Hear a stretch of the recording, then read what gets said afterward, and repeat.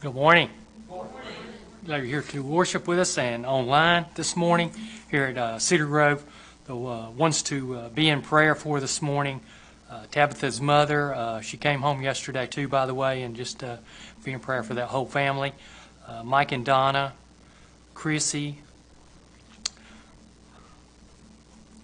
Catherine, and Travis. Just give a special prayer and just lift her up today. Catherine, she supposed to had the email that I got from, or all of us got, from Marlene yesterday. I think Catherine was supposed to have the procedure yesterday and is going to have it this morning at 11 a.m. So just lift her up and keep her in your prayer this morning especially. Anita and Marty, one another, unspoken requests, and I still want to thank Marlene for all the informative and uplifting emails that she has sent out this week especially and every week, and thank our pastor for Wednesday night online Bible study. Appreciate him doing that so much. Appreciate both of them. Our songs today, we've got a couple of songs, Blessed Assurance 334 and Stand Up for Jesus 485 will be our second one. And then we'll get Lynn up here for our special music, and then we'll get our pastor up here for the message and the good news after that. So let's please stand and turn to 334 for Blessed Assurance.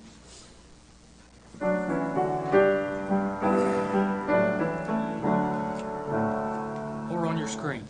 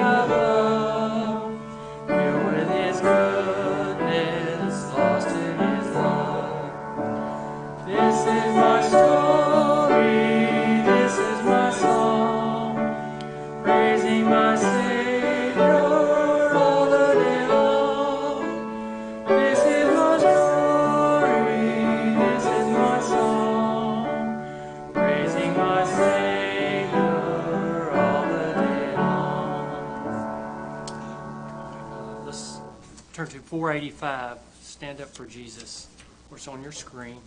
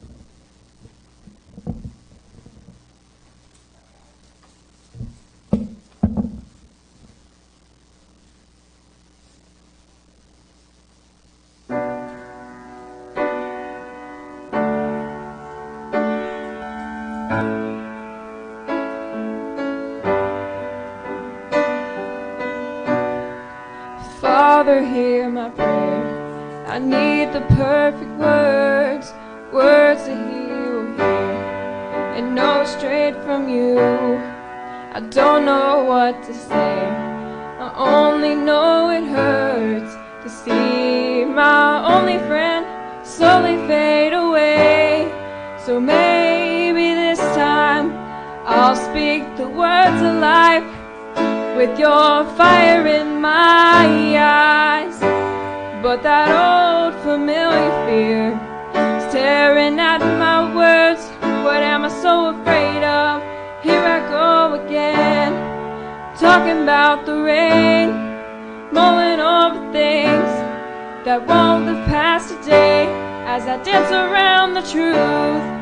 Time is not his friend, this might be my last chance to tell him that you love him. Here I go again, here I go.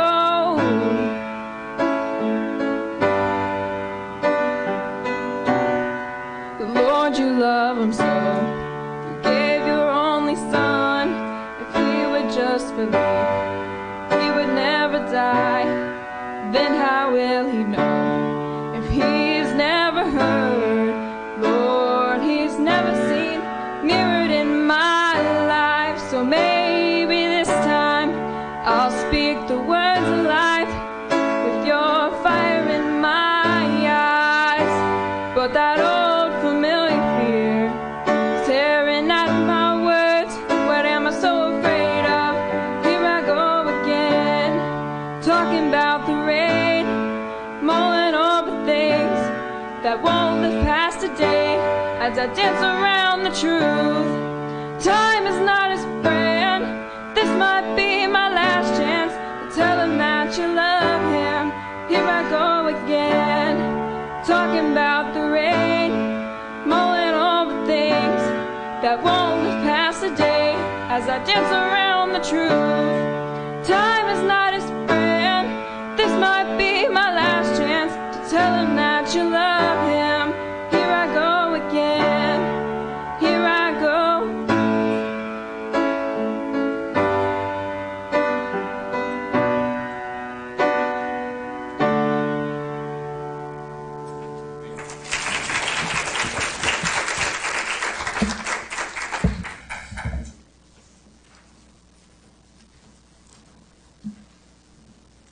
Thank you, Miss Lynn. Always good to have folks that want to share their abilities and talents to be a blessing. Amen. Thank you for that. Well, we've been in the book of Revelation, and you know, with the earth shaking today, it'd probably be a good place to be this morning, but that's not where I'm going today. And I had started working on our next message out of the book of Revelation, and early on in the week, God He spoke to me through my devotions and through some things that I was seeing going on in the world, and I just got a different kind of message today.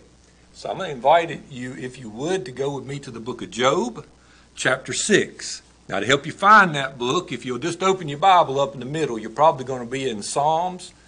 And if you'll go back towards the front of it, Job is that next book right before Psalms, chapter 6. Chapter 6. Let me say a few things to you about the book of Job, and then I'll give you my lead in on some things. Job is actually the oldest book in your Bible.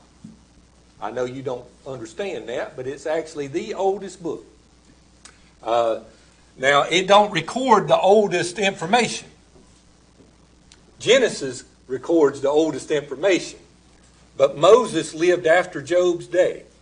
Job probably lived during the time of the patriarchs. Abraham, he was probably a contemporary to Abraham. And this book was written by a Gentile. Job is a Gentile. And it's a book about suffering. It's about God's mercy, God's blessings. I mean, it is a very interesting book. It's called one of the wisdom books.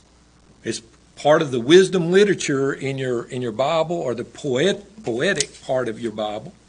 So That's just a little bit of information about it as you find your way there. So I'm going to guess that you're there, right? All right. Now let me just say some things. Let me just be really honest with you. I like to read a passage of Scripture. I like to expand on that passage of Scripture. That's what I like to do. I think that's the way we ought to preach. That's not going to be my technique today. Okay? All right? It's just not. It's going to be an unusual kind of message, but it's the way it lays out, and it's the way it's going to be today. And so y'all just have to put up with me, okay? Y'all can have a meeting and fire me afterwards. All right? Let me read you a list of names. Darren Patrick, Bill Zeller, Stephen Woolridge, Wendy O. Williams, Andre Waters, Ed Warren, David Foster Wallace, Dick Trickle, Tom Swishich, Marilyn Monroe, Ernest Hemingway, Dmitri Bosvo, Steve Bing, Molly Brodak, Camelia Maria Concepcion, Carolyn Flack, Sarah Hegizah, Salvo Horta, Pavel Jovanovic, Hannah Karuba, Stan Courage,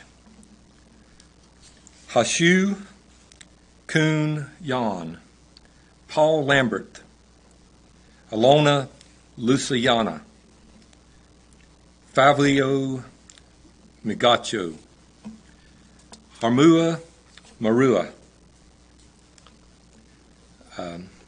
This one here I'm not going to get. Park Wusan, Rekful, Samara, Shimera, Kitsto Nagato, and Daisy Coleman. Now, who are all these people, and what do they have in common? From the few I heard, it sounds like they committed suicide. Every one of these people have committed suicide. Almost all of them in the year 2020. Not all of them, but almost all of them. Some of them are a little more famous, like people like Marilyn Monroe. It's almost 60 years ago, she committed suicide. There are all kinds of people on this list. There are musicians, there's actors, actresses, politicians, activists, athletes, billionaires, Olympians, writers, and even pastors. Famous pastors, by the way. They all have been touched by suicide. It's amazing how many people actually die of suicide, take their life each and every year. I mean, it really is. And it is something that you don't hear anything about from the pulpit. We don't talk about that. But it's a real thing. I mean, it's a true to goodness thing. And this very week, there has been 3 famous people this very week that has taken their life. Okay? And like I say, as I was reading in my devotions this week, God just impressed this on my heart because of all the stuff that's going on in our world. I mean, people are depressed. People are worried. People are upside down about COVID, about the stock market, about everything else. If you look at these people here, and there's a list that you can go look at all these people. If you look at all these people here, almost every one of them, it'll say that they were battling depression. Almost every one of them. Well, that's going to be the reason that the world's going to give, and that's going to be the reason that most people are going to say, they were battling depression. But I believe that the word depression is too broad. I believe it's just too broad of a word. A lot of people get depressed about a lot of different things. I believe everybody goes through depression at some point in time. I really do. Some people stay in it for a long period of time. So we need to ask ourselves, why did these people get depressed enough to take their life?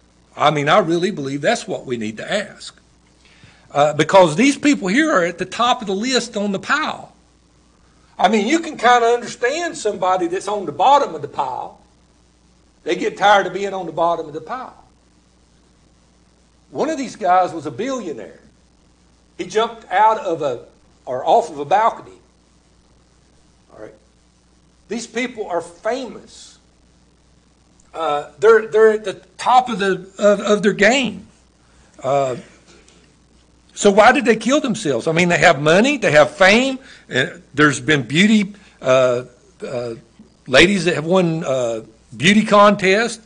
They have international recognition. They're, in a lot of cases, they're athletes and they're at the top of their sports. They have free time. They have everything that everybody in the world wants. Well, they don't, but that's because, I mean, there's some of them that do. Some of them were pastors that actually can. But the thing about it is what is it that causes them to get to that point? And more importantly, to those of you that's sitting right here and the people that's watching on that internet right there, more importantly, what would put you to the point of committing suicide? Yeah. That's part of it. I want to look at that. I want to try to answer those questions for just a little bit. And like I say, it's going to be a different kind of message. So let me give you just 5 things, before we get into Scripture, 5 things that I think that people get to a point where they don't see no way out. Okay, 5 things. All right? Let me say this before I give you those 5 things. The air is thin at the top of the pile. You know what I'm saying? It really is. First thing, I think people are afraid of being forgotten. Okay? I really believe that. I believe there's a lot of people that just think that they're going to go off into oblivion and nobody's going to remember them. Now, y'all going to think this is funny, but this is the most crazy example that I can give you this morning of somebody that's famous that has to keep themselves out there. The Kardashians. They have never done anything. I mean, they really don't need to be on the news. But on my internet, if I was to pull up my internet right now, my home page, I'll guarantee you, if you scroll far enough down through there, there'll be something about them on there. Okay?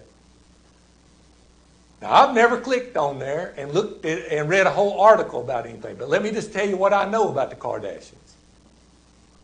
All right? About 1.5 years ago or 2 years ago, they went up to see President Trump. Okay? And that was a big to-do. You know, and I mean, they just all kinds of stuff. They're Republicans, supposedly. And so they went up to see President Trump. Well, that died out. Well, now you got COVID going on. And so the next thing you know, they're over here. They done found religion. And they're off over at Osteen's church, helping him have his thing. I'm going to tell you what. Now, y'all can hate on me all you want. I don't think you can find Jesus at Osteen's church. He don't talk about Jesus. Okay, he don't talk about the fact that you need salvation. He don't talk about the fact you're a sinner. You got to get a sinner before you can find Jesus. I'm just going to tell you that now. But anyway, they were there. They did a service there. Now he was going to run for president because there wasn't nobody doing right. I just seen this yesterday. That's why I'm using them. Now they're having marital problems, and they're going to go off down to the Caribbean and work on their marital problems. They have to come up with something all the time to keep themselves out in front of everybody, because if they don't, they'll be forgotten, and then they won't make any money. Their life is about being on your internet, in your mind, in your life. They got to have you knowing what's going on with them all the time, and it's got to be a greater shock factor I believe one of the things that causes people to commit suicide is they're afraid they're going to be forgotten. Let me just say this real quick. A lot of people that peak when they're in high school, do you know what I'm talking about? They were the star running back, they were the star football player, they were the star of whatever it was, and they peaked. And when they got out of school, they wasn't the top of the pile anymore. Nobody cared what they done when they was in high school. I think a lot of times they get to the point where they think they're going to be forgotten. I believe, first of all, now these aren't in any particular order. I believe people are afraid they're going to be forgotten. I think a second thing that causes people to contemplate or to commit suicide is sickness. If you've ever watched anybody go through cancer and die from it, that's a tough disease. And there's other diseases out there just as bad. AIDS, there's all kinds of stuff that and I think when somebody, a lot of times, I know we went to high school, we have one teacher that had a brain tumor, and he suffered for over a year with that brain tumor. And he died, he finally died. And then there was another teacher that was his friend that was diagnosed with a brain tumor, and he committed suicide. Okay? He'd seen his friend die from it. A lot of times sickness brings people to a point where they'll commit suicide. I think a lot of times the death of a loved one. We miss them so bad that we can't get past that hurt. Death brings hurt. It does. I mean, it really does. I think about people that I know that have lost loved ones. I mean, we have friends and family that lost spouses and children, and the death of a loved one. A lot of times loss of money. If you lose your money, people have their identity in their money. Hang on with me just a minute. I find my identity in a Harley Davidson. I find my identity in the boat I have. I find my identity in my RV. I find my identity in my second or third home. I find my identity in the clothes I wear. I find my... You see what I'm saying? And you lose your money, and all of a sudden you lose your Harley, you lose your car, you lose your boat, you lose your second home, you lose the clothes, and you lose your identity. You understand? There's a guy just the other week, when the market fell so strong in one day, he was a brand spanking new investor. And he had made a bad investment on a lot of people, and he had lost millions of dollars he had been entrusted with. And he went out and killed himself that afternoon. Okay? Money causes people to commit suicide. Right here is probably... It probably has something to do with all of the above, but it's probably the biggest one. And it is embarrassment. I think people get so embarrassed. Something comes out that they've done or they've been accused of or whatever, or they're ashamed of whatever's going on in their life, and that embarrassment brings them to a point where they can't face reality anymore. And they go out and kill themselves. My daughter, I didn't even know there was such a thing. You know, y'all just see how dumb your pastor is. My daughter, when she was pregnant, she got to talking about people baby shaming other mothers. I'm like, what kind of mess is that? Well, if you don't have the right baby seat, if you don't have the right baby bag, if you don't have the right baby carriage, you know, if your child ain't bare. I said, man, we used to go. We used to go all to the flea markets and all the yard sales and buy all these little quarter outfits. I mean, you know what I'm saying? I mean, baby shame. I ain't crazy enough to give $50 for every outfit they're going to have on. They ain't gonna wear it for a week. That's right. They're going to outgrow it.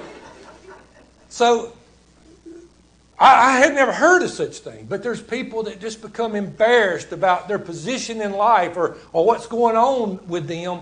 They can't afford to do something else, and they go out and they end their life. All of these things are true. I want to now get into Scripture, okay? And we're going to look at some things from Job. All right? Now, if you don't know anything about Job, let me just give you this much about Job.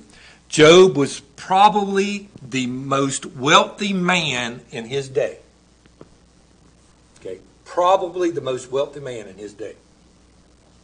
He was a religious man. He was a God-fearer. He had 10 children. We're going to learn this. We're actually going to look at this in a couple of weeks when we get to Revelation chapter 9. We're going to actually probably come back to something here in the book of Job. But we see Satan's character in the book of Job in chapter 1 and chapter 2. Now you listen to me. When the Bible says that you don't wrestle with flesh and blood, you don't wrestle with flesh and blood. Satan is going around trying to find people to devour and destroy. You hear me? And he looked at Job, and he tried his best to figure out a way to get an angle on Job. And finally, in a conference with God, when the angels of heaven were with God, he says, "Have you considered my servant Job?" He said, "I sure have. But he serves you for naught. You just got a hedge about him. I can't get to him. You take what he's got away from him, and he'll curse you." And God gave God gave Satan the ability to go take what Job had. What did he take? Everything but his wife and his life. He left his wife. He had a reason for that. And he left his life. And he had a reason for that too.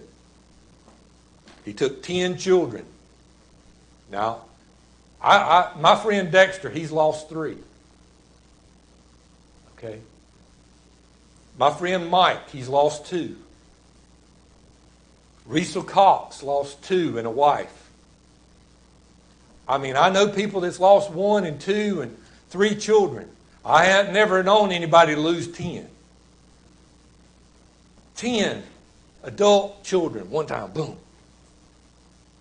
He lost all of his ability to make wealth.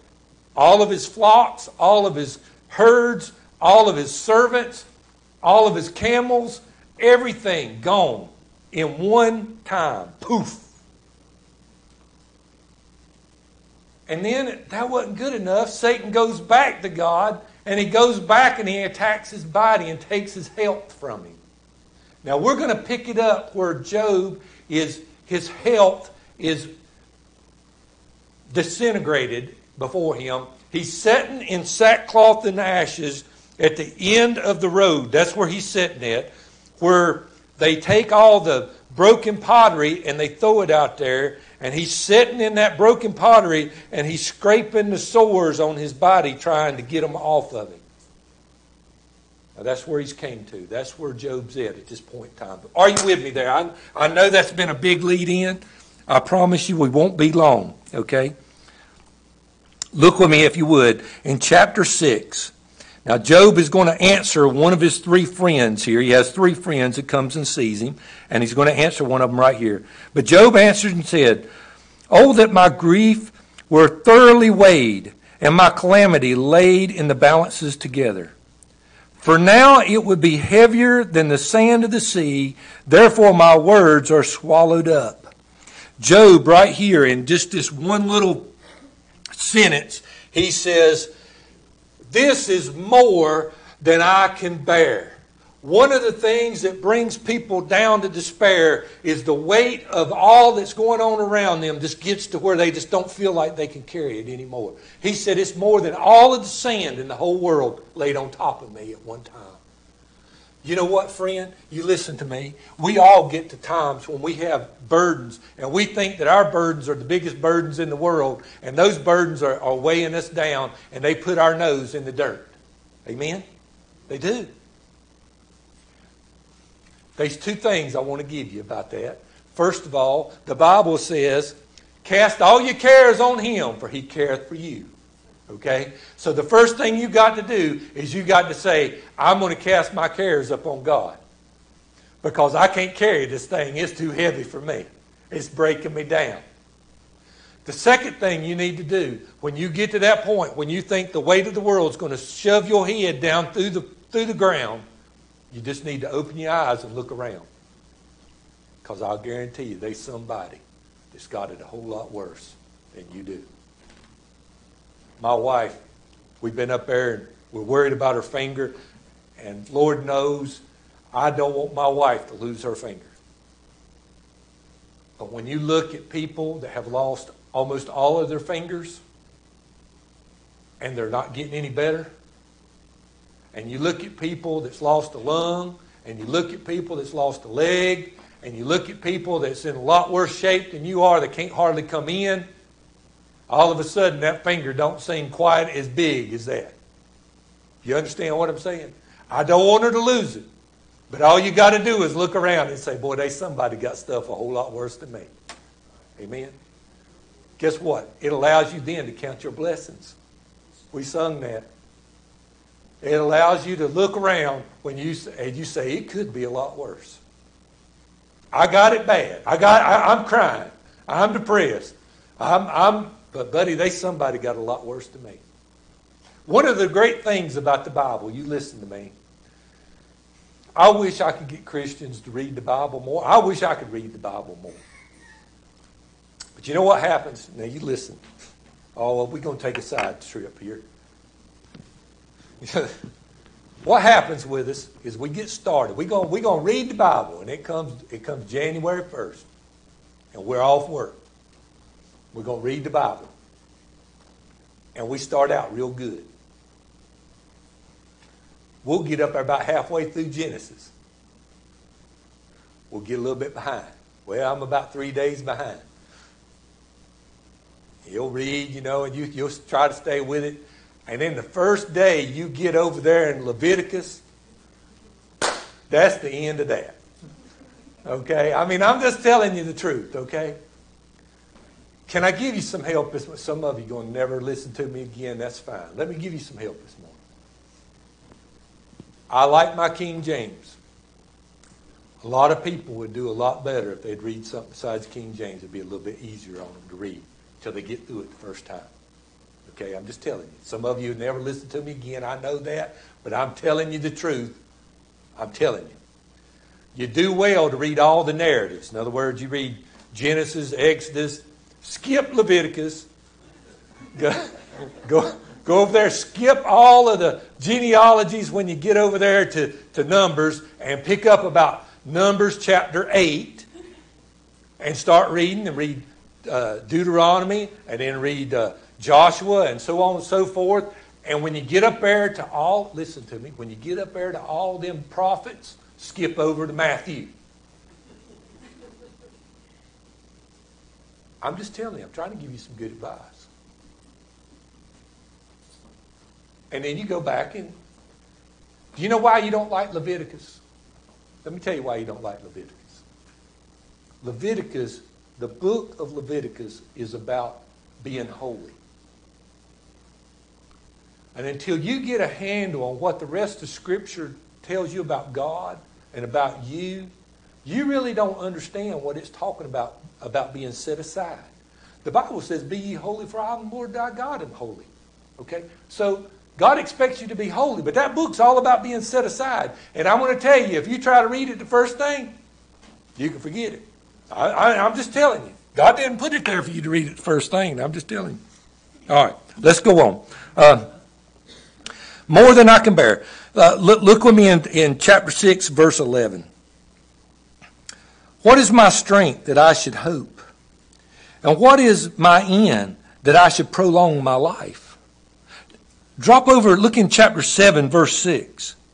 My days are swifter than a weaver's shuttle and are spent without hope. Let me tell you something, folks. Job got to a place where he didn't have no hope. He was saying, My hope's gone. Now, hope, and y'all hear me say this all the time, and if y'all don't ever, if I died today, if y'all don't remember anything else about Marty, you're going to remember what the word hope means. Okay? Hope is not, I hope I win the lottery. You wish you win the lottery, especially if you me, because I don't have a lottery ticket. So, I mean, it's a wish. I sure do wish I'd win that Powerball, but you got to buy a ticket before you have any expectation of winning it, right? Well, I don't have a ticket. Not going to buy one either. They get enough taxes out of me. Y'all do what you want to. All right? How's that? Hope is not a wish. Hope is an expectation based on something.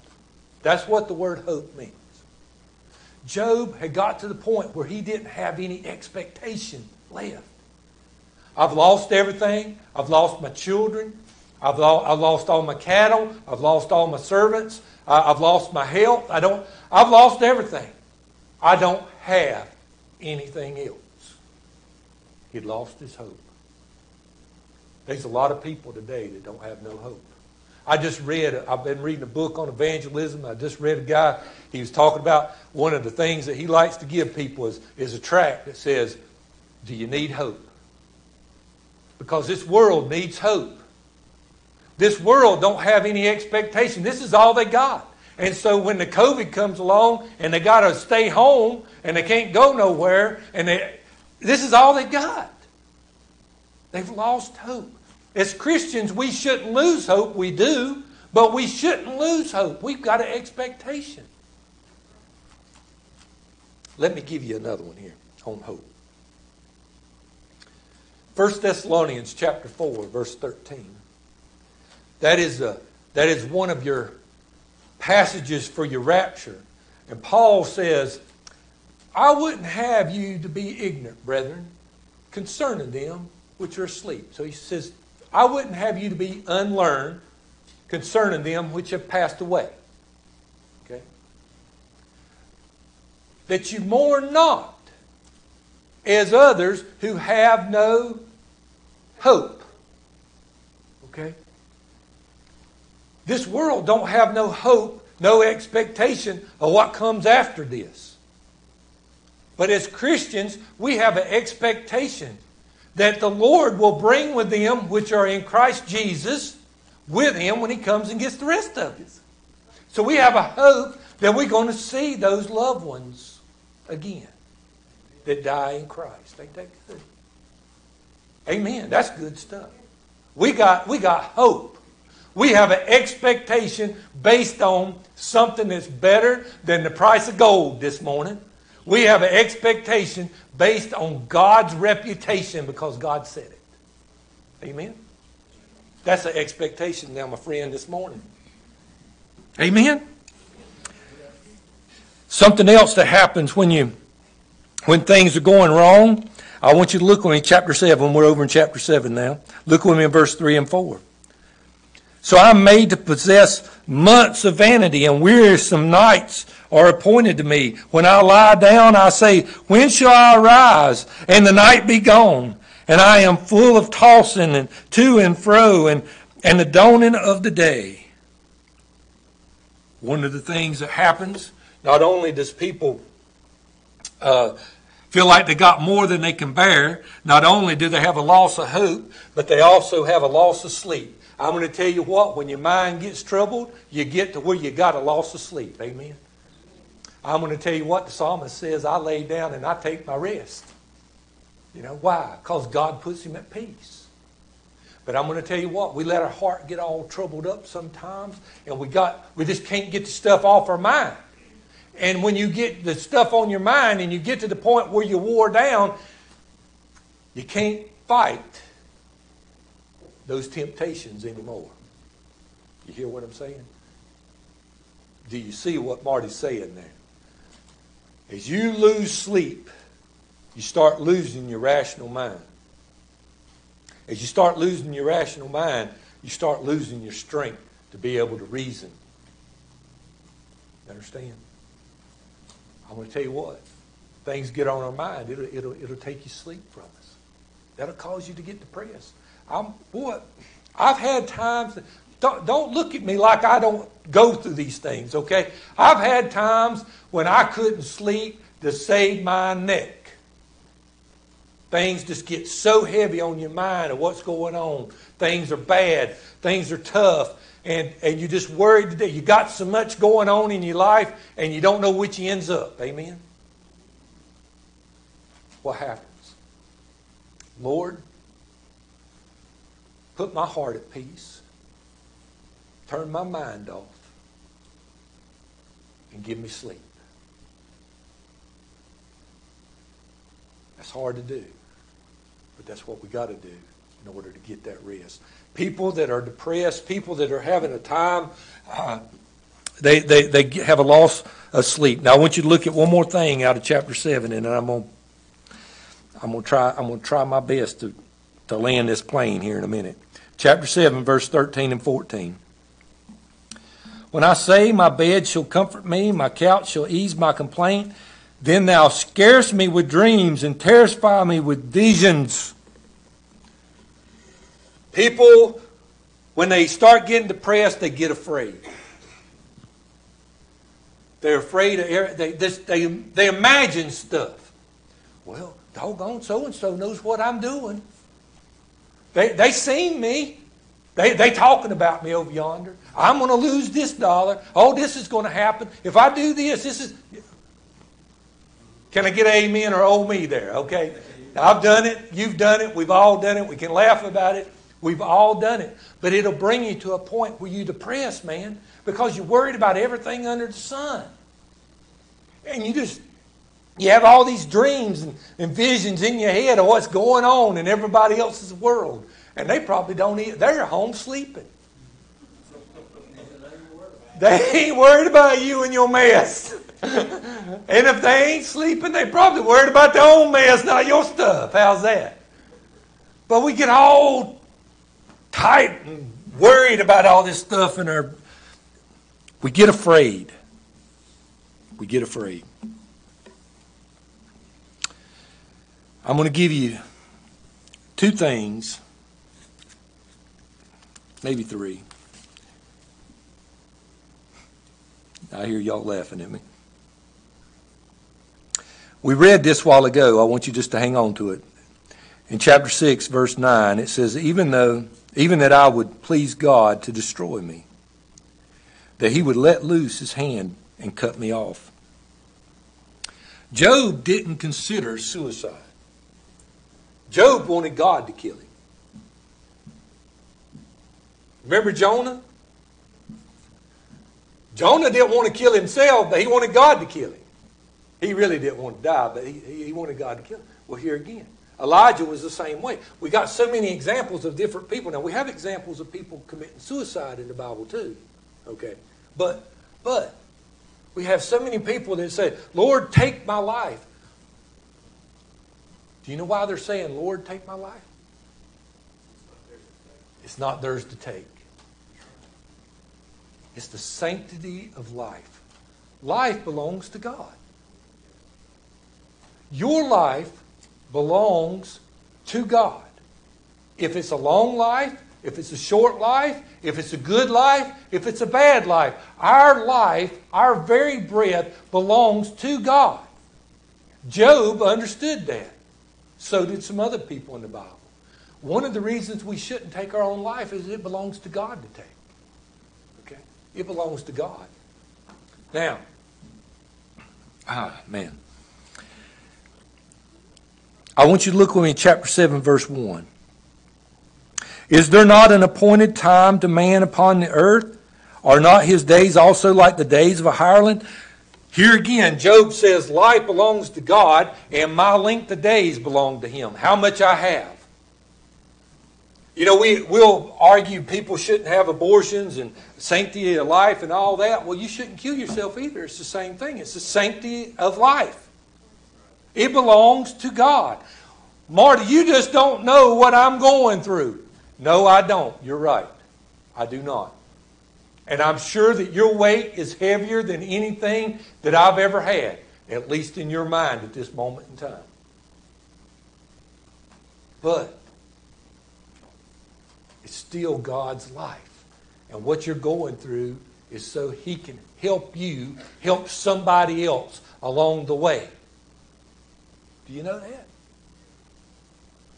God's given me all this education. I ask Him all the time, Lord, why do you give me a love for going to school? I don't need all this education. I can read books, but He gives it to me. And He gives it to me to help others. I see it all the time. I mean, there's just people that just out of the blue, He'll put in my path, and they'll ask me something, or they'll give me an opportunity to talk to them about something, and the next thing you know, some point of education that I had somewhere 20 years ago comes out of my mouth.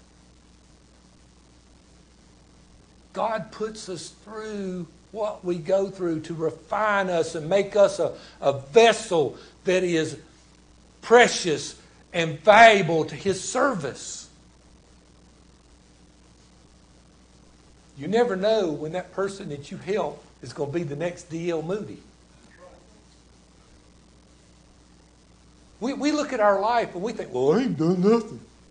I live in Randolph County. Well, guess what? That's where God wants you to live at. He's got a work for you to do in Randolph County unless He moves you to Davison, and then I don't know what you're going to do over there. But oh, I know that was going to get some people. Oh, me.